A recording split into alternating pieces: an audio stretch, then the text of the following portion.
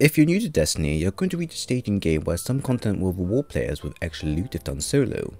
These contents aren't to be taken lightly and will require the user to have an optimized build that will not only allow you to survive X amount of damage, but also allow you to survive the worst that Destiny can offer. But there is an easier way around this, and it's one of the most oldest techniques you can rely on wherever you go. Simply go invisible. Now, hunters aren't always the best when it comes down to optimal DPS for endgame content, or group survival to some degree, but they do have the ability to go invisible and save themselves or others from a certain wipe, which is why today's build is going to focus on a simple setup that will not only allow you to take on whatever content you like solo, but will truly carry you from master to grandmaster if you're up for the task. If this gets your rocks off, which I'm sure it will, then stick on by for the rest of the video and watch how you can go from being a scrub to a god in seconds. Now, like usual, before we head in, if you do enjoy the video, then do leave a like and a sub for more content like this in the future, as I would really appreciate it. With that out of the way, the subclass we'll be using is the Hunter's Way of the Pathfinder for complete invisibility usage and wide team support on the whole. This subclass is fantastic if you go solo or in group, as the subclass benefits you get will activate either way. Take the Vanishing Smoke ability. This one ability will provide the Heart of the Pack buff that will grant you increased weapon haste, mobility, recovery and resilience, all of which can be provided non-stop if you spec heavily into strength. We then also have the Combat Provision ability that will grant us melee energy from damaged combatants with grenades and vice versa, and then combine that with the Lockdown perk for longer grenade duration, and you can pretty much take on any champion solo with ease. Now here's where it gets interesting though. Quite a while back we received a patch that went through a wide number of changes to exotics, with both buffs and nerfs across the board. On the patch notes, it buffed the following exotic, Graviton Forfeit, by applying increased the bonus invisibility duration. The melee regeneration speed now increases based on the number of enemies near you, and while you're invisible, your recovery is greatly increased and your weapons reload more quickly. This, combined with the Subtree perk Heart of the Pack and its benefits, is basically giving you a supreme bundle of buffs that drastically increases your survival rate. From the gameplay shown, you'll see that the moment I use my melee and go invisible, I will be able to get my smokes back within the duration of my invisibility time, while also having quick recovery speed and being able to get back into action. All of this through two methods will overall allow you to come out on top, no matter the situation you are in. Having constant invisibility at hand will allow you to maneuver around maps and get better angles on tough combatants, or you can use it to close the gap and finish combatants quickly when no one is looking. This overall is helpful, as it's generally helped me survive lethal encounters to where I'm trapped, but there's an opportunity to escape if I go invisible. Now, how you go about using this will be down to you, and honestly it's going to be down to the scenario you'll end up in. One thing to note though, it is very important that you have your melee at 90 to 100 so you can get your smoke grenades back in seconds. Although you have your subclass perks in action that will be helping you, having this stat maxed out can literally mean life or death in some situations. You may even be able to get away with 80, but this will of course depend if you have other mods available to support this slot. You also want to make sure your discipline is at 60 so you can benefit from Combat Provision and Lockdown, both who will allow you to dispatch major combatants in one go and provide energy back from doing so. For weaponry, the only thing you're going to really need here is the Arbalist for its eccentric anti-barrier capability.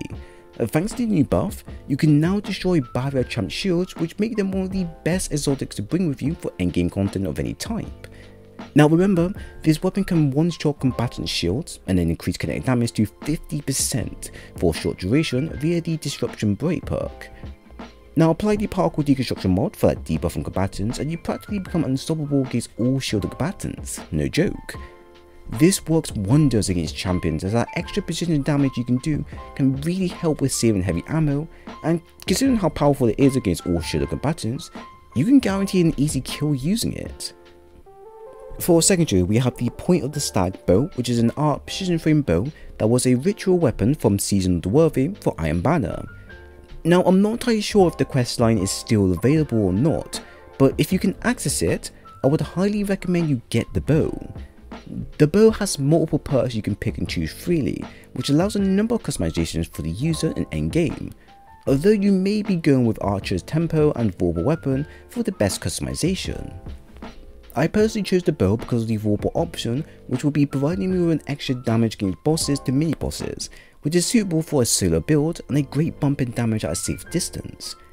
You can, however, go and use the Wolf Tone Draw bow from this season, which is similar in frame type, but can offer you Shoot to Loot and Dragonfly. Both these perks are the gold draw you'll want to farm for, as Shoot to Loot will allow you to grab ammo at a safe distance, while Dragonfly will get rid of the minor combatants in one blast. Now, unfortunately you cannot get Vorpal on a weapon, but you shouldn't avoid getting said weapon for safekeeping anyways. It could be really useful down the line. Now, heavy isn't anything specific, as any weapon you're choosing is viable here, but I found that using the Severe with the Cold Steel perk is fantastic against champions once they are stunned, as you can apply a freeze debuff on them and then use the Frozen Movement to do extra damage or just limit their movement. This of course will vary on the endgame level combatants you face, so it may be wise to use a Reed's Regret with Vorpal as backup. For stats, your main focus will be both the Discipline and Strength stat, as these two areas will be used constantly for providing invisibility and increased grenade lockdown for the user. Now, as mentioned earlier with our subclass, we are able to improve the two abilities simultaneously and gain enough advantage to where we can lock down areas with ease. Do remember, we will want to have around 80 to 100 for strength, so we can get back our smoke grenades in mere instance once it becomes active. For this, having the Radiant Light mod will help provide you with that extra plus 20 in strength for free, and the mod is pretty handy for getting charged with light quickly once you activate your super. This, for example, will activate your Protective Light mod and give you that extra layer of protection the moment you're in your super and vulnerable. Having the Invigoration and Absolution perk is also handy, as it will be reducing your ability cooldown further once you collect Orbs of Power, which will be plenty of. This is all you'll need for the strength stat, as the subclass and Graviton will be filling in the rest from here on out, so just make sure that the stat alone is at the relevant level as discussed. Your Discipline stat should be at around 60 now, as this too will affect how fast you can get your melee stat back. You won't need to use specific mods to get this ability back quickly, as this will be passively coming back to you, and although it is an important stat, you don't really need to fully invest in this since we have enough investment available to support it. Now, you can, however, add in the Elemental Ordnance mod, so you can get Elemental Wealth to drop for you and your allies. Now, although it's only one and you only get a bit of energy back, this one well can come in clutch if you accidentally throw your smoke grenade and waste it, and you just need a quick boost to get you through. Now, leftover wise, we have the Ashes to Ashes mod for quickly garnering super energy via grenades. We then have Protected Life for that extra layer of defense the moment we hit critical health, and then we have Particle Deconstruction for applying an extra layer of debuff and damage when using our fusion to linears on combatants. Now, with everything covered from subclass down to stats, here's what it all looks like compiled into one. For head, we have Discipline, Ashes to Ashes and Elemental Orders mod. Arm, we have Discipline, Fastball and Charged with Light mod. The chest, we have Strength, Percussive Damage ×2 and Protective Light mod. Leg, we have Strength, Absolution, Invigoration and Radiant Light mod. And cloak, we have Discipline and Particle Deconstruction mod. So Graviton Forfeit has been in game for a very long time and has had its use, but it was easily overlooked by other better exotics that offered more to the table than what Graviton offered. Take Omninoculus. That one exotic made going invisible for the whole team worth it, while Graviton was only really good for certain solo content, and even then, it could be opted into with something else.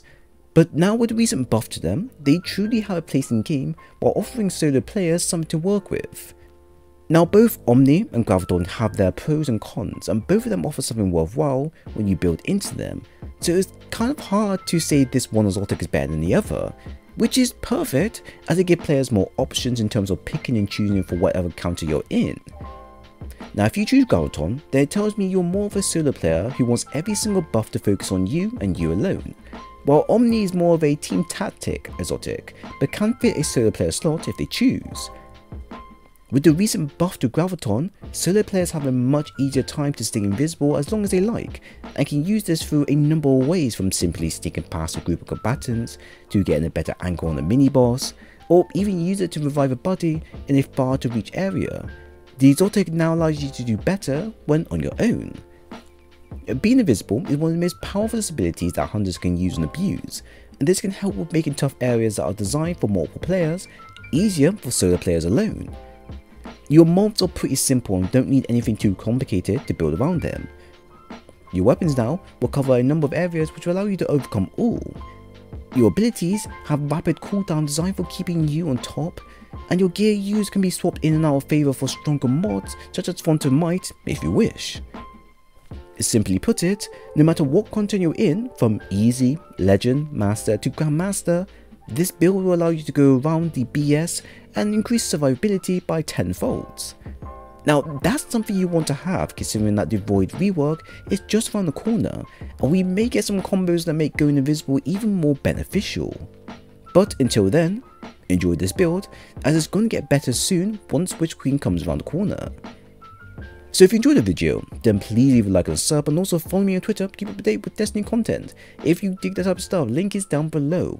But once again, thanks for stopping by, and I'll see you on the next one.